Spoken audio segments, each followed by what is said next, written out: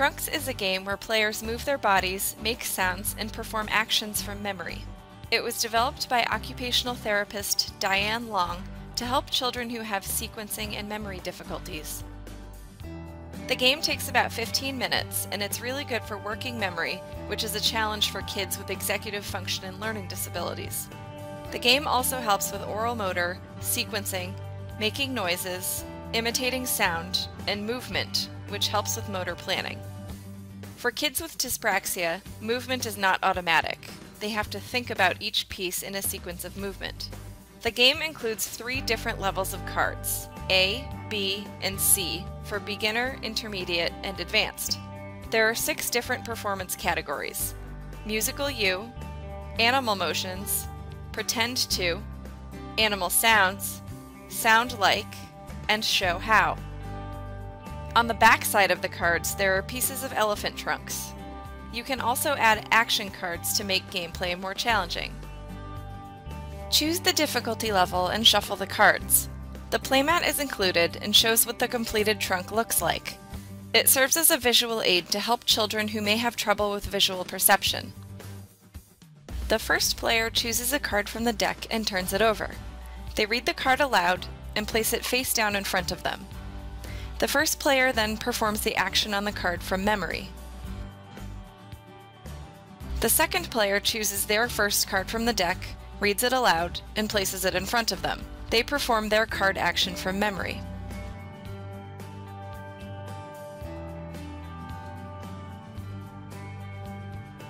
The first player then chooses their second card, reads it aloud, and places it next to the first card.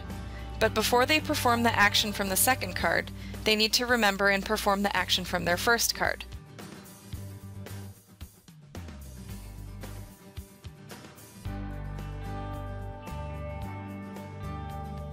The second player repeats the process. Draw a second card, read it aloud, place it face down in the second spot, perform the actions from the first card, and then perform the actions from the second card.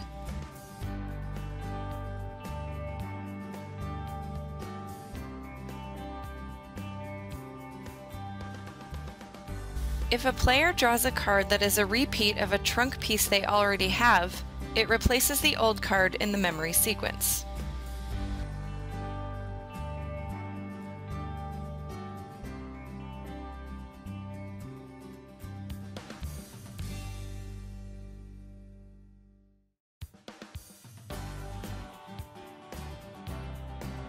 The third round continues in the same manner.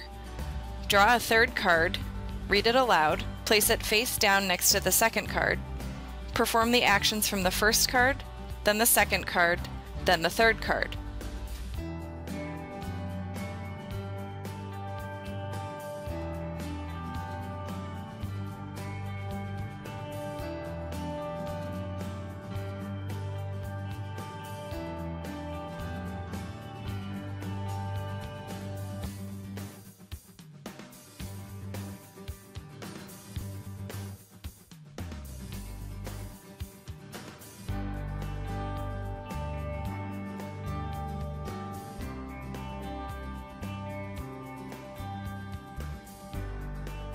Gameplay continues until the trunk is completed.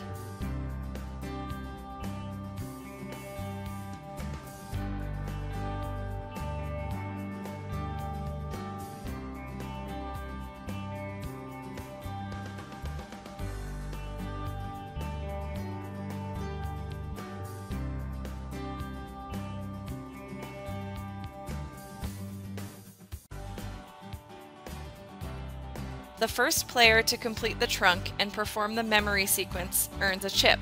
The person who completes the most trunks wins the game.